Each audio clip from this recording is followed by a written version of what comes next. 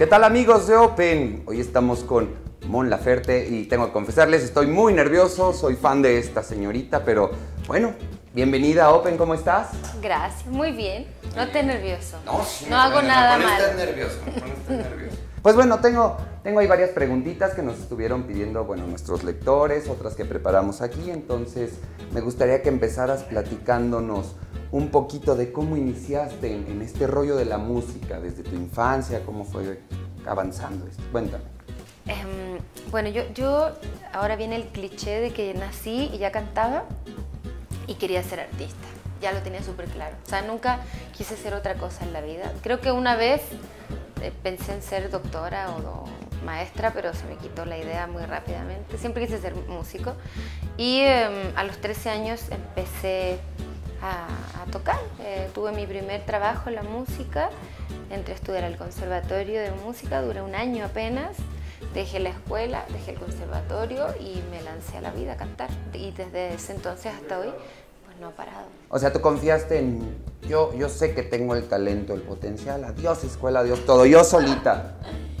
Bueno, no sé si tan así, era muy niñita, en realidad uno a esa edad no sabe mucho lo que está haciendo, pero, o sea, lo que pasa es que no quería estudiar, me aburría muchísimo, sentía que no estaba aprendiendo nada y sí, me aburría en la escuela, o sea, yo creo que a muchos les pasa que se aburren y también hay una realidad como bien fuerte, pero en Chile es bien difícil estudiar, entonces no podía tener acceso a la universidad porque es casi imposible, carísimo.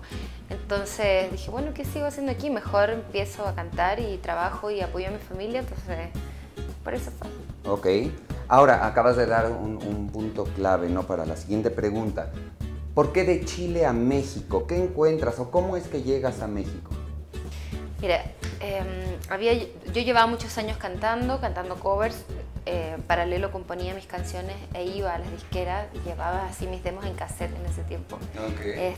Escúchenme, quiero grabar un disco, pero era muy joven, era muy jovencita y la verdad es que de todos lados me dijeron que no, yo me deprimí, me sentía vieja, no pasaba nada.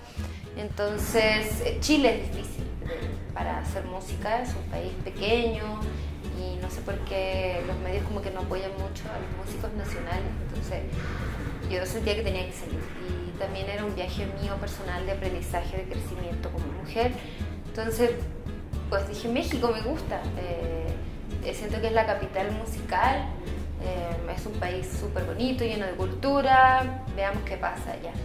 Y me vine a lo loca, dejé todo, vendí cosas que tenía, agarré mis maletas, me vine con un perro, mi ampli, mis guitarras, todo y dije aquí me quedo, o sea, no me importa, aquí me voy a quedar y no me van a sacar de aquí. Y así fue, ya llevo 9 años.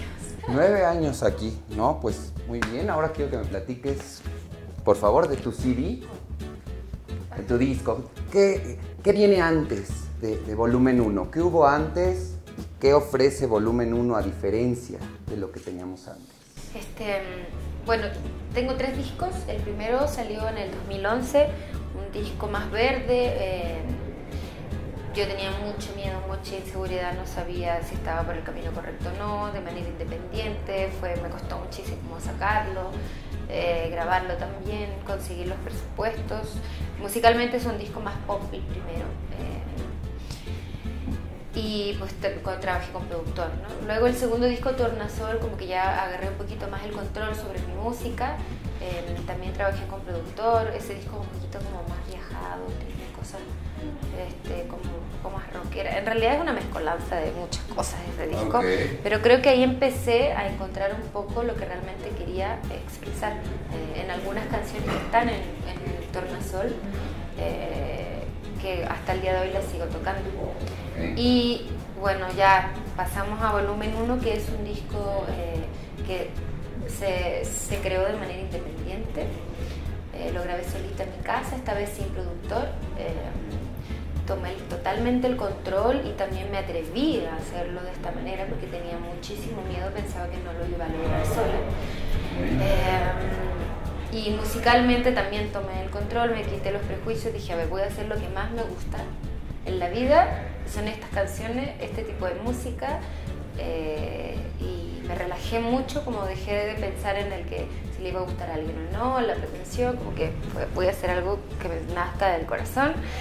Y bueno, nació de manera independiente, luego pasé a formar parte de una disquera y pues el disco ha podido conectar muchísimo con la gente, pero muchísimo, y qué bueno, lo agradezco mucho, sí.